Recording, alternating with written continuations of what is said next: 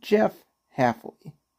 Jeff Hafley is the new defensive coordinator of the Green Bay Packers. Oh, I'm not going to go on a wild rant and say, like, oh, the Packers suck. The Packers suck. Oh my God, how could they do this? They're going to fire Matt LaFleur next year.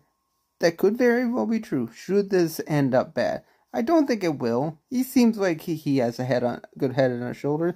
He wants to run a more aggressive game plan for the Packers defense, which is what the Packers desperately need. Packers weren't aggressive enough, or they were too aggressive at the worst time. We need somebody like that to bring a new level of defense to the Packers.